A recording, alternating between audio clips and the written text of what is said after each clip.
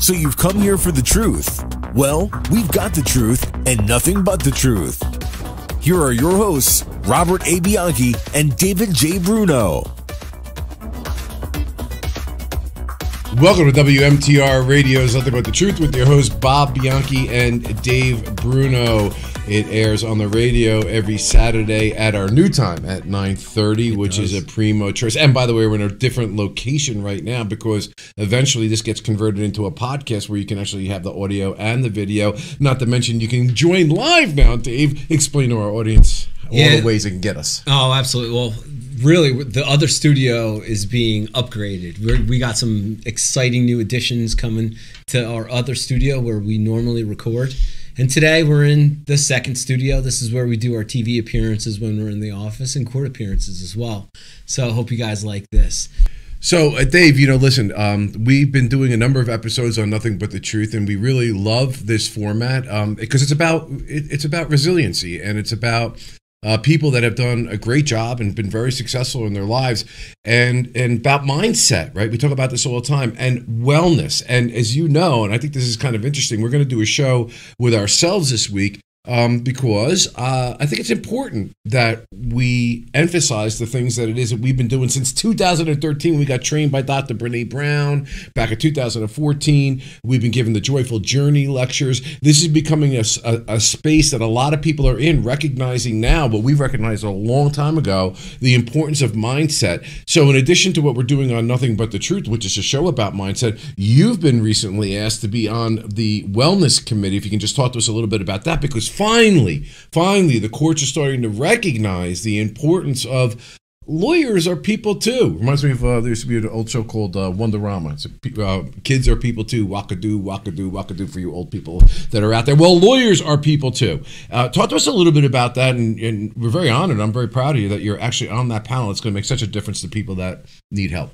Sure. I mean, this really started from really what we've been doing recently. We're on this excellent app called Growth Day. And it's audio, it's positive audio from Brendan Burchard every morning. And what I started to do, Bob, is I started to reflect on these morning audios. And I started to think about how this affects attorneys, especially attorneys that are dealing with clients in crisis, right? Because it's one thing, because everyone's got their own issues in their own lives. But as attorneys, we have to represent the interests of others. And especially when people are going through crisis, they have their own stress and overwhelm and anxiety. So as attorneys, you have to deal with your own, and then you're also dealing with your clients. So I started to write about this pretty regularly in my journal. And then I said, you know what, I really want to participate. I want to do more. Where are the initiatives? And I started to Google, and I saw that the State Bar Association had a attorney wellness committee. And the judiciary is also doing a number of things in this space too. So I reached out and I applied for the committee in the State Bar Association, and I was accepted to that. And then just today, I just got off a Zoom with the judiciary and Judge Grant and 11 other attorneys dialoguing about how we deal with attorney wellness. And when somebody's going through a mental health or addiction issue, what does an attorney do to raise their hand and get help? And really, not a lot of resources were out there about this. And it's an initiative of the New Jersey judiciary and a lot of other states going around. So yeah, we've been really talking about this a lot on the show. We've been putting it into practice with our routines and our habits and our journaling and the Growth Day app and things like that. So it's just really exciting because I feel like it's all really coming together in the practice of law. And we have this thriving law practice at the Bianchi Law Group where we're up to 7 attorneys. We just had our 7th, Paul DeLella. And also thinking about wellness and helping others and putting out information and joining these organizations is something that we've already been doing, especially you, Bob, being the Morris County prosecutor and some of the things you dealt with there. Yeah, I love it because you're right, Dave, and that was something that I thought was so important when I was the county prosecutor, was try to talk about mindset. We did a lot of that. We actually got I know that the lawyers probably thought I was crazy, but I got the lawyers together about how mindset can make a difference not only in their personal lives but in their ability to be able to do the job they do. And a lot of that has to, there's a lot to that. There's a lot of texture in what it is that we do as lawyers. And then we've given the Joyful Journey courses, and what's really amazing to me about your role now with the judiciary doing this is you remember back in 2013 when I was giving the Joyful Journey lectures, I went to the Bar Association and I asked, which is run essentially, the Supreme Court is obviously intimately involved with the bar associations, but that we needed to do something like this and to give the course, and they weren't interested. And I wound up giving the course to a number of other bar associations across the country when I got called by Jersey maybe 2 or 3 years later saying, how come you're not doing that here? And wound up giving one. And it was kind of like a slow process, but it's good that we got here nevertheless. But here's the issue, and I'm curious. What I've seen in my career, whether you're a police officer, or an attorney, is there are a lot of attorneys who are suffering like anybody else with mental health and addiction issues. And the problem is, as a society, I have found that we say we want to address these things and we want to give people a platform to better themselves and to therefore better the services they provide to clients.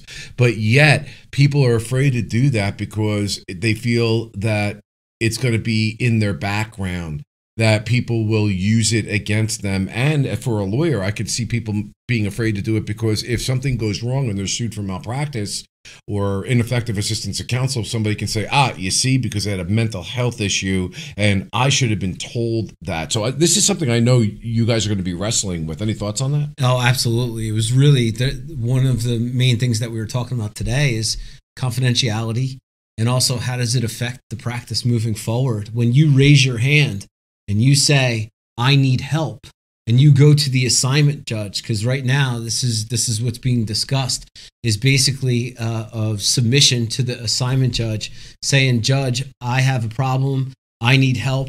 And under that situation, the assignment judge would decide whether or not there could be a pause to the litigant, the attorney's caseload, right? So not only does it have those sort of rippling effects for an attorney's career moving forward, but there's also clients that they represent. And they have their own interests in speedy trials for criminal defendants and other interests, right? So, yeah. I mean, and so there's a lot of issues to tackle when you're talking about attorney wellness, because a lot of attorneys, they don't want to go for help. They don't want to admit that they need help, right, for various different reasons. So confidentiality is key, but also what are the rippling effects for somebody that raises their hand and says, I need help? Here's I'm going to add to that. I'm going to give you 30 plus years of experience and being around the block with these things.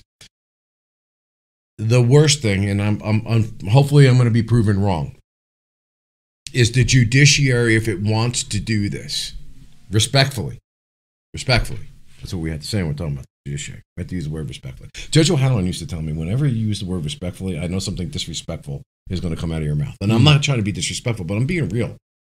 Then the judiciary has to make a commitment that this bean counting that goes on and the pressure that's placed on the trial judges to move cases from one column to another column, that they have to abandon that in some instances for the attorney that has the addiction or the mental health issue.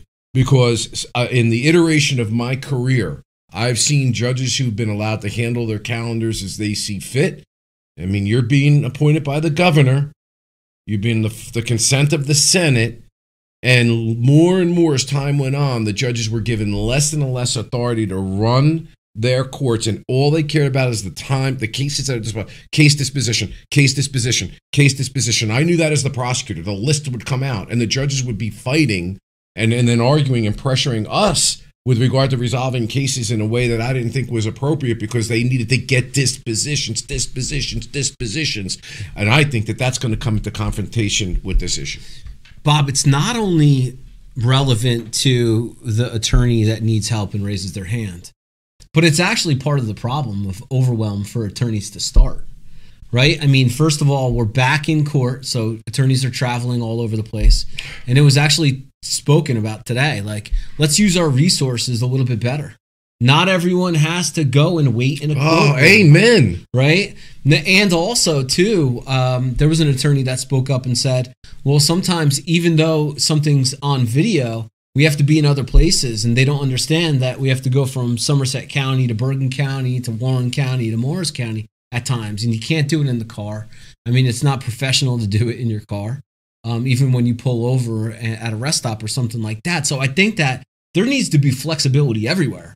It's not just when an attorney needs help and needs a pause on their caseload, but it's also, we've learned so much from COVID and the way to appear digitally. There's no reason that we need to gather anymore for status conferences just to speak up and say what the discovery issues are and what motions need to be filed. Honestly, I'm going to use the word. I know they don't mean it this way, but it's abusive. It is literally abusive. And please, if the judiciary were those who practice in the private practice of law, remember what it's like to get into your car, to drive to the county, go into the garage, park your car, go through the magnetometers, get up to the courtroom. Many times it's not active or whatever. Wait an hour, 2 hours for something that's handled in 2 minutes that you could have easily done on a video. And then you have to be maybe 2 or 3 other places. I thought after COVID, we would have recognized that there are really leaner ways to do things that would make more sense. But I also said to you, and I mean this respectfully again, if it's easier to do and makes sense, it's probably not going to happen. Sure enough, we went back to these, in many instances, wasted and useless proceedings. Everyone complains about it. I don't understand why we continue to do it. But does that bring mental illness issues or whatever? Well, we're under a lot of pressure to be in multiple places, especially when you're there and you're frustrated and you get there and you go through all that. You're sitting there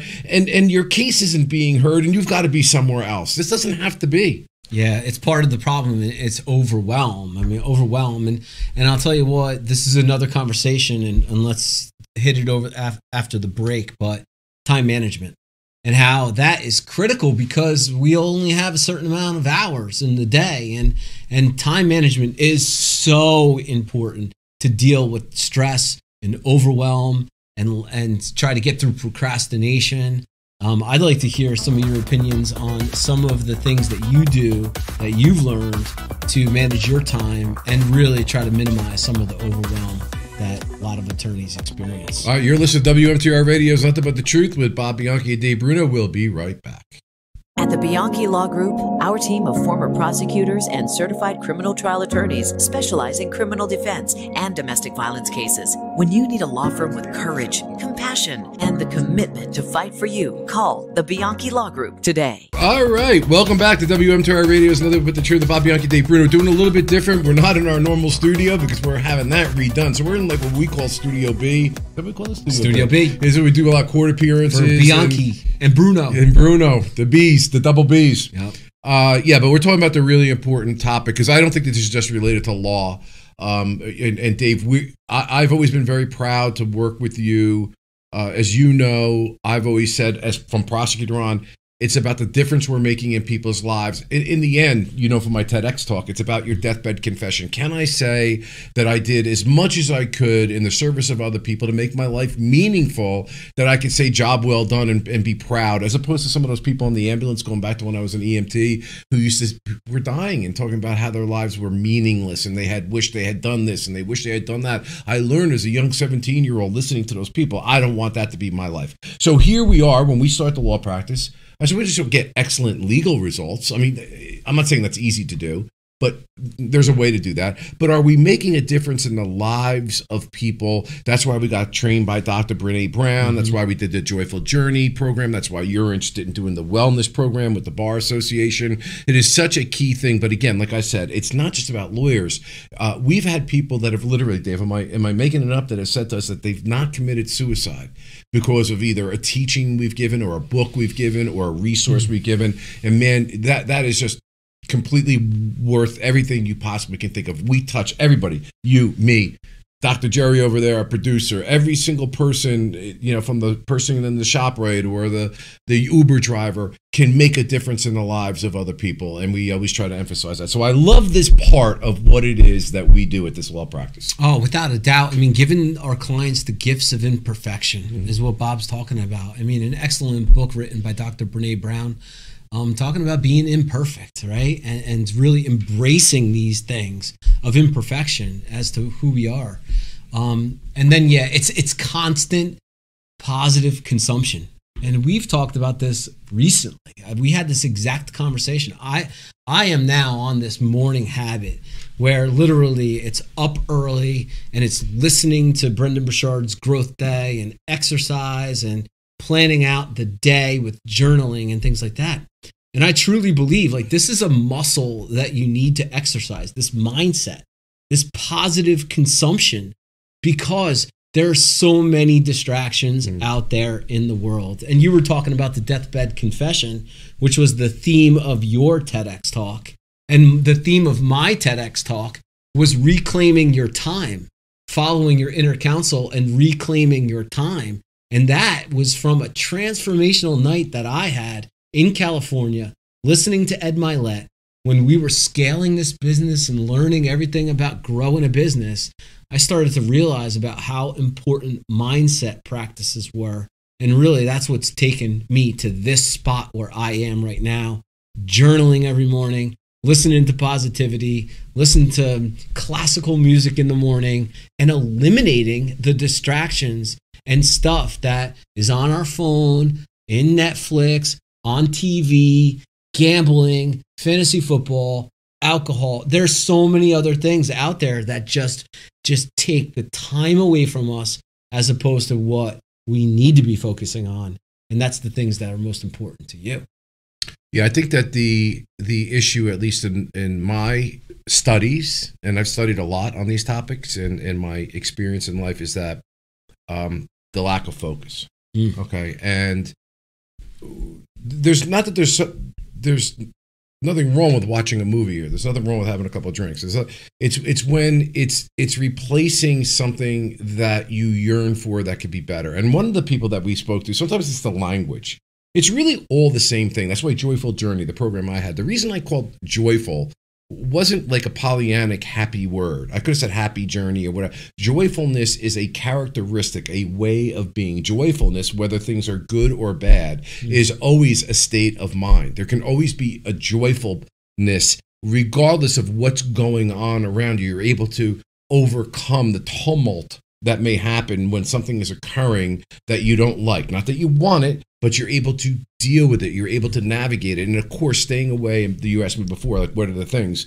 In the two evil worlds of the past and the future, to the extent that you can. You want to stay as present as possible. Because I breathed yesterday, but I don't breathe yesterday, and I don't breathe tomorrow. I breathe today. I'm alive, not yesterday. I'm alive, not tomorrow. I'm alive today at this moment. And so when I think about all of the mental torture I've done to myself and I've seen other people do, it's usually about lamenting at something that happened in the past or a fear about something that's going to happen in the future. Now, I am not saying that you have to abandon the past and the future completely, because I think that is ill-advised advice. You can touch these things to get data points and then get back to the present moment to effectuate what? To effectuate what exactly? And that's what we've been working on a lot. I've been thinking about this a lot, Bob.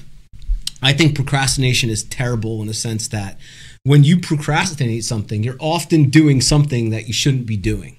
It's something maybe that is not advancing the bees or is not you're supposed to be doing. But what it does is it pushes off the task that actually has to happen, right? So you're pushing that off, and you're also taking from the future about time that you could be using for other priority tasks. So it's just pushing it back. So it's like probably one of the things that people who are struggling with time management, they do the most, and that is procrastinate. So many things to talk about, and it really does all relate to attorney wellness, but a lot of other professions and people are dealing with these same issues. Absolutely. I mean, we go back to an unexamined life is not worth living. right? When I was prosecutor and I was talking to you guys about how to try a case, or in my opinion, how to try a case. And you remember I played for you guys Pavarotti's Nessun Dorma that was spoken in Italian.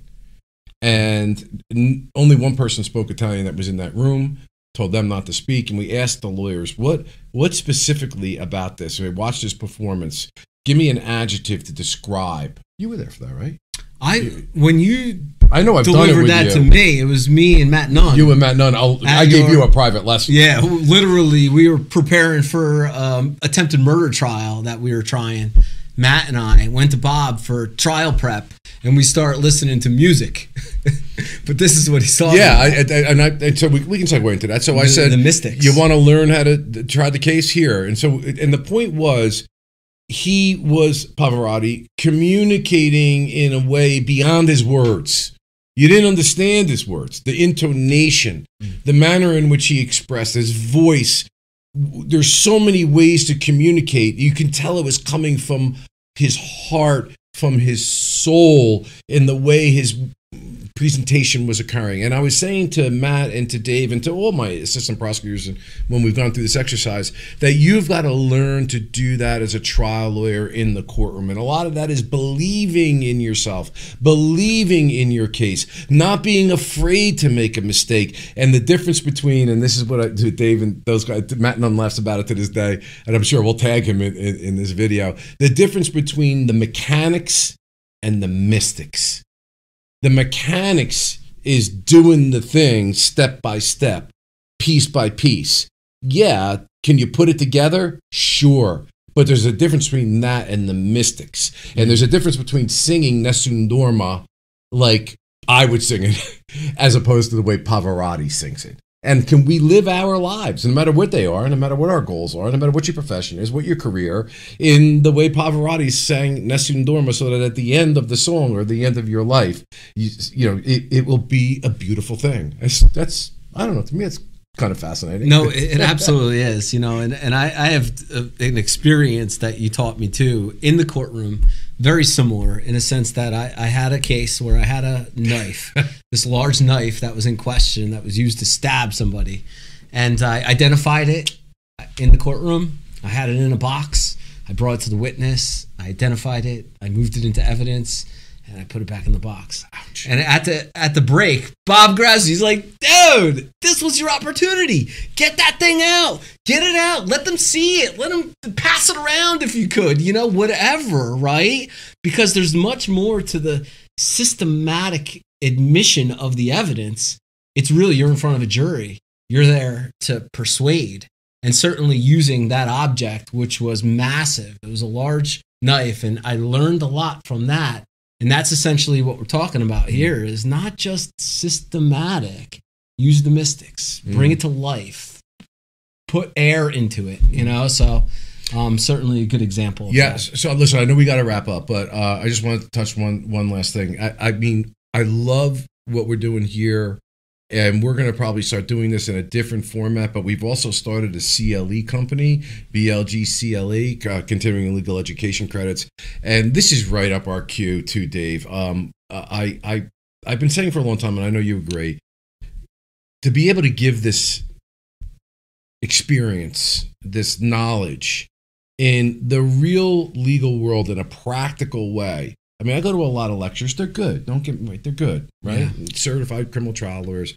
But they don't always scratch the itch of what it is I need to know in the real nuts and bolts way about how to practice law. Because, like we're talking about with mindset, you can go to law school and you can pass the bar, okay? But that does not deal with the day in and day out stuff. For example, let's tie it all together. Wellness. Well, it doesn't deal with the judge that jumps down your throat because they're having a bad day, or the client who is difficult, or an adversary who's being disrespectful. There's a lot of tension in the adversarial process of what it is that we do. But these CLEs is another venue, not just mindset that we're doing here with this show, where we're able to take that practical knowledge, and we've identified all the courses that we wish we had, and we're going to put it together in a package for CLE, Dave. I'm psyched. Me too. It's fun too because we have the technology to do it. You guys see it. You guys see us on the Law and Crime Network, on Court TV, on Fox News, CNN, MSNBC. We have the cameras. We have the studios. We're like primed and ready to do it. Not only that, we're also speaking on behalf of the State Bar Association and NJAJ. So we had a call this morning about this because we filmed our first one last week with Christina Hall, the retired director of the Appellate Division Central Research Unit. And we filmed it. We're just producing it right now. But Bob, the ability to take the conversations that we have from our morning huddles with our team of former prosecutors, I just wish that everyone could just listen one day. It can't happen because of all the confidentiality. But what it is 6 former prosecutors and Christina, the former director, our support staff, our paralegals. We're talking about the rules of evidence. We're talking about case law. We're talking about strategies. And literally what we're doing now is we're putting things that we talk about in the huddle on the agenda for the BLGCLE. This is how it started. Attorney wellness too. We're going to be doing some BLGCLEs on attorney wellness to the extent that they can get approved, because this is important. It's time management. It's how do you run a business. It's client communication. And then fundamentally, rules of evidence, procedure, how to try a case, how to cross-examine, open, close. These are things that are our specialty, and we cannot wait to start laying it into BLGCLE. All right, follow us on Instagram and Twitter, rbianchi ESQ, D Bruno ESQ. And just to give you an example of Twitter. Do we still do Twitter? Yeah, we still do Twitter. Whatever. Twitter's X. LinkedIn, we're all over. But here's my post for today, Dave. It was in the gym, and I even put music on it, so I know you'd be impressed. Whether you think you can or you can't, you're right. Yeah.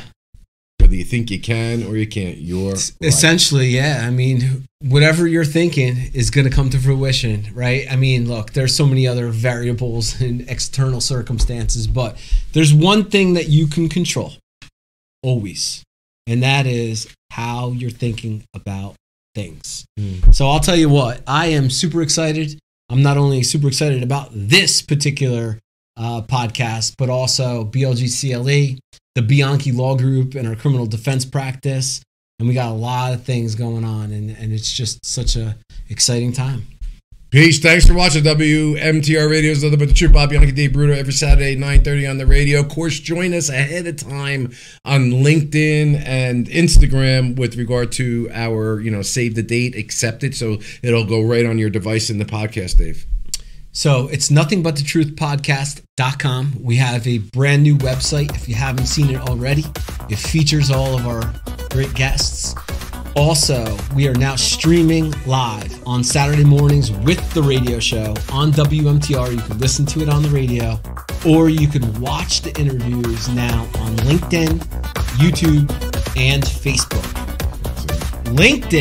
For LinkedIn though, we have an event. So we're posting that, we're promoting it, you're seeing the comments, and you could register for the event so that you're in the room ready to rock 9:30 on Saturday morning. Peace. Peace. We're the Bianchi Law Group, a team of former prosecutors and certified criminal trial attorneys. But here's the thing. He put himself in a box when he said... Relied on by CNN, Fox News, MSNBC, Law and Crime, and news leaders across the country for our criminal defense expertise. In a search warrant, you have to have probable cause that a crime's been committed and there's evidence in a particular place. When you need a law firm with courage, compassion, and the commitment to fight for you, call the Bianchi